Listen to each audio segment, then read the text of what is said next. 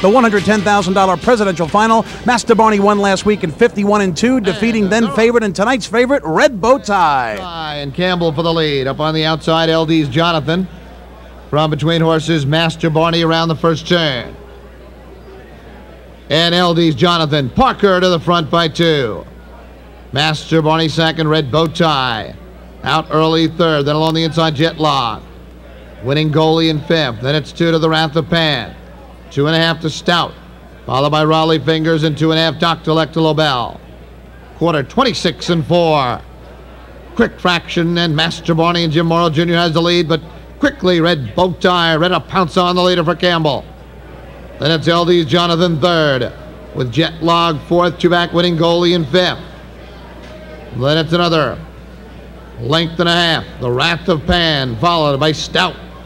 Raleigh Fingers and Dr. Lecter Lobel trails. Half 55-1. Wheel onto the far turn. Red Bow Tie with a length lead. Master Barney in the pocket. Winning Goalie. Grinding it out. First over third. LD's Jonathan fourth.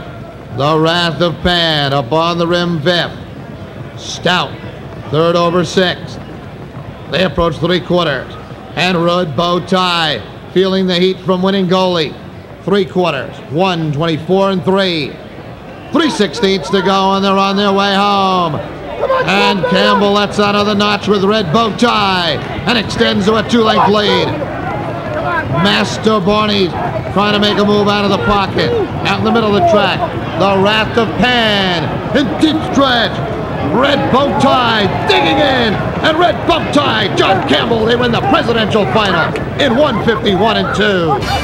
When defeated in last week's final preliminary, there's no question John Campbell wanted to stay a little closer to the kitchen this time around. He puts Red Bow Tie on the lead. 2, Master Barney, Jim Morrow. He's whipping, he's slashing, he's doing everything but getting out of the bike and pulling this horse forward. Red Bow Tie digs down deep, finds more, and wins the $110,000 presidential final. We're just